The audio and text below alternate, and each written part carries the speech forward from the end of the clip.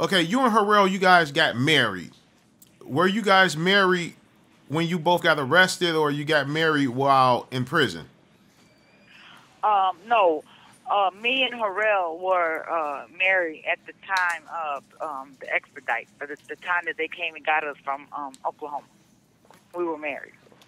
Okay. Now, when you guys got married, whose idea was it to get married? Was it his? Was it yours? What was it? It was Harrell's, because I didn't want to get married. I always said that when I get married, it's gonna be forever, and so I never wanted no divorce behind my name.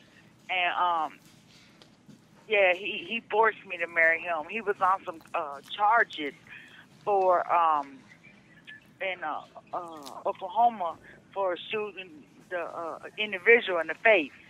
And so he called me and said that I guess he heard up there that if you get married, you get lesser time. But later on in my stay at Jackson County Jail, did I learn the truth that he married me so that if we ever were to get caught, that I wouldn't by law have to testify against him.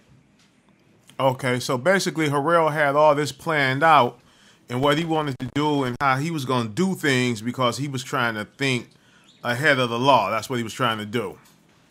Yes. Okay.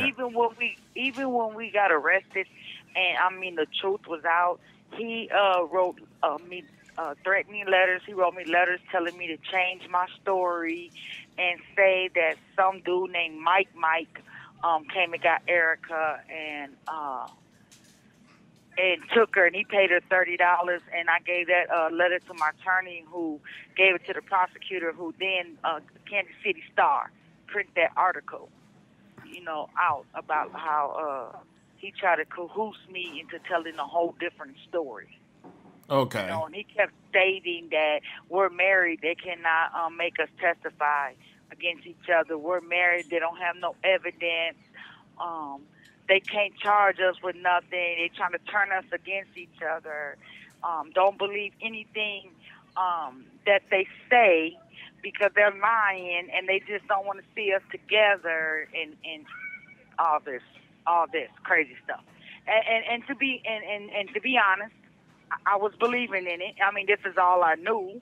So it took my lawyer to show me, because if he told me that the sky was purple, to me the sky was purple.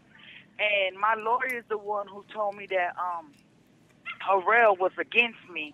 And it took him to show me his interview where I can see where the detective is trying to throw a loop or say say Erica's name, and he'll say no, my name. So he was always telling me to change my story, to say this, and This call is from a correctional facility and may be monitored and recorded. when my lawyer showed me that video, that's when I was like, this, you know what I'm saying? Nothing that he say to me anymore. Like, hey, now you got your protection. Now you say, and let's lay Erica to rest, and that's what I did with then. I feel like the time that I'm doing is it's worth it because that was my child and I didn't protect her. But I was never ever going to not tell the truth what happened to her. Once I knew that I was safe from day one, I mean, you can go back and my story is never, and it will not never change. Now, here's something else I wanted to ask you. Right now, I remember when you were saying that the Army guy, you was talking about the story where he went on the news. He called the news and everything was live. The gentleman that found Erica's head, they said Erica came to him and Yes. and said she needed his help and told her where Yes. the head was, and he found it and it was on the news. What was Yes. Harrell's reaction? Did he see that on the news with you, or I didn't even see it yet because I was working Price Cutters. okay? He called me at work and told me they found it. And I said, thank God. He said, what did you just say? And I said, no, I was talking to a customer, but I wasn't talking to a customer. I was relieved that they found it because now they will know who she is. Mhm. So He told me to leave work and get there, get to the house now. So when I got there, that's when it was still going on with the news crew, and the man was still there. And I walked down there, and I was observing um, what was going on, and him being questioned by the police and handcuffed and all this. Mm. While this was going on, at any time did you want to say he's not the guy, or what Yes, was? Okay. yes, I did. I did. I even called the police station and said he's not the one. He's not what you're looking for. And I hung up. Right. Okay. Now, I understand through all this, there was a bright light at the end of the tunnel for you. You met a young lady, and she's your fiance. Yeah. How did you meet your fiance, and tell me about that? She's amazing. She is so amazing. In here, when I first got locked up, I was in a lot of, I've been locked up 17 years, so I've probably been in like three relationships, and I find myself going through the same thing with the three. Like, I was allowing them to belittle me, throw my case in my face, call me baby killer. I mean, just kind of like what Harrell was doing, because Harrell didn't abuse me as much as he physically and mentally, abused me. Like, I would rather to have been beat than to say the things that he said to me or do to me. And so that's what the three other relationships I was in, that's what they would do. And I met her, and I seen her, and she just was like, everybody's not against you. Keep your head up, ask God for forgiveness, forgive yourself, and quit beating yourself over, because you can't change the past. As much as you want to, you can't.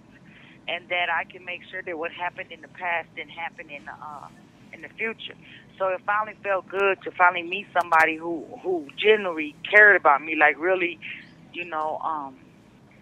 understood what I was going through. Mm. Wow. So, Yes. okay. No judgmental, no throwing up my case. I mean, she'll get into it with other women, that say something about my case, and then she was like, "You don't know her. You don't know what she went through. You don't know her shoes. You ain't walked in her shoes. So who are you to judge?" Okay. Well, we're going to save that because your fiance is going to take part in an upcoming interview along with your children. Am I right? Yes. Okay. Now, that's going to be amazing. And I want the audience to realize and understand that, your family is still supporting you. They're with you. They done forgave you, and everything is everything. The love still there is unconditional. This call is from a correctional facility and may be monitored and recorded. And that's all that matters. Anybody else doesn't matter. Now, it's one thing I have to ask you. Yes, sir. Another podcaster reached out to you and tried to, blackmail you, or just, if you don't do the story, Harrell would do the story. Yes, sir.